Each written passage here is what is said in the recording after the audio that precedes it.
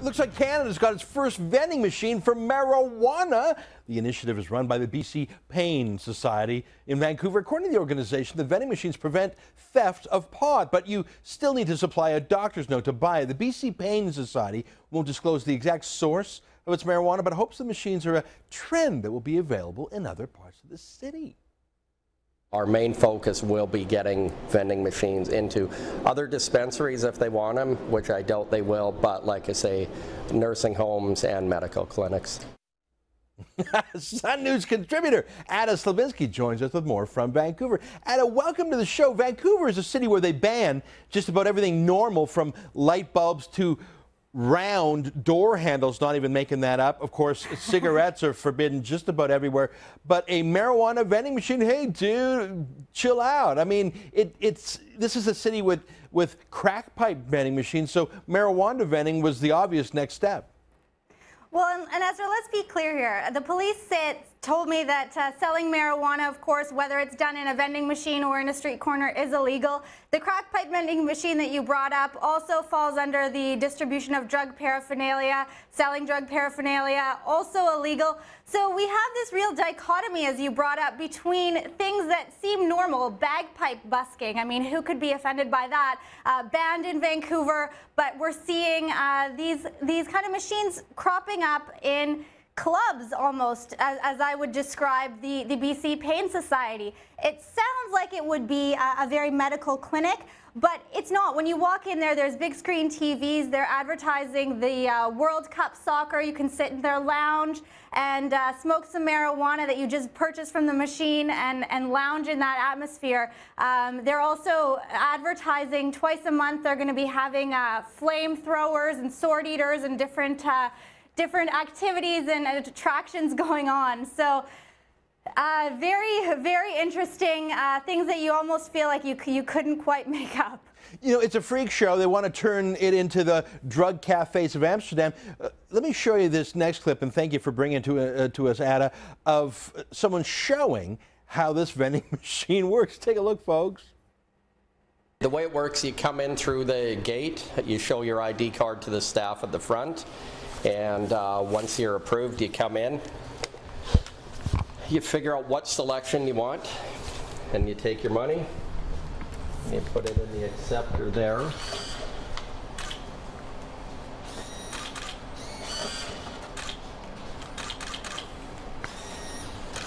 And then let's say we want number 14 Master Kush, a half ounce for $50. Press number 14.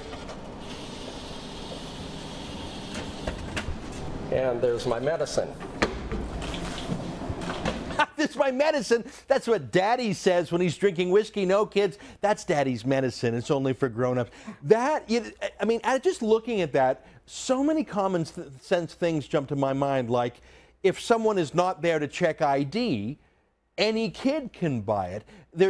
If that's $50 a bag, there's at least 20 bags in there. That's $1,000 worth of pot. Someone's going to break that plexiglass front or just steal the whole thing. Maybe a janitor in the building is just going to take it without. I mean, there's so many goofy things. I don't actually believe this is about proper controlled sales of marijuana. I believe this is about breaking down the absolute last remnants of any social control on drugs. I think it's a stunt designed to normalize marijuana and make it legal despite the criminal code and other provisions. And to make more money off of the sale, right? You don't have to hire anybody, and there's no limit on the amount of marijuana that someone can purchase from one of these machines. When you go to a dispensary that's authorized by Health Canada, they monitor very closely, if you have a prescription for the drug, how much you're taking. But here at this machine, once you get past the gate, they have kind of a waist-high fence that they say prevents people from coming in who aren't haven't been prescribed the drug. But once you're through there, you can purchase as much as you want. And they have a handy ATM.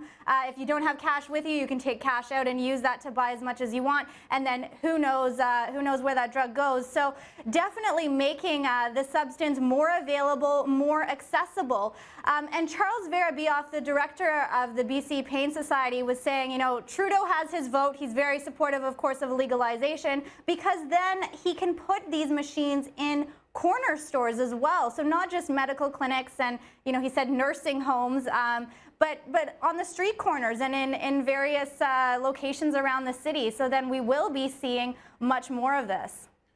You know, it's so obvious to me that this is part of a general wearing down of public morality. And the fact that the police, as you said right at the top of our interview, this is illegal, just like selling the drug paraphernalia of crack pipes is illegal. But Vancouver police, first of all, they're politically scared and run by politically correct brass as it is. When there's actual violence, they take years to take steps, as we saw with the sports riots a few years ago. But they also stand aside with eco-terrorism, breaking into refineries or pumping stations. I think that BC has a serious law and order problem that they're standing by. And if you do not stand up for the law and enforce it, it's like the broken windows theory. I mean, if there's one broken window and it's fixed right away, people understand, oh, this is a law-abiding neighborhood. But if you throw one rock through a window and no one fixes it, within a week, all the windows are broken. I think Vancouver is becoming a lawless zone, and the police and the leftist mayor are happy with that. Last word to you, Ada.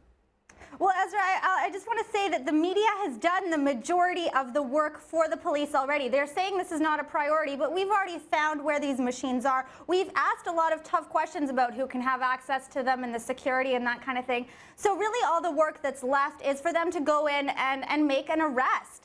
And I honestly think that it's more work for them to be issuing statements to me saying that it's not a priority than to actually go and do something about it, and then we could report on that. I definitely agree with you that it's setting a dangerous precedent, and I will very much doubt if we don't see many more of these popping up. Ada Slavinsky, thanks so much for joining us from Vancouver. Great to see you again.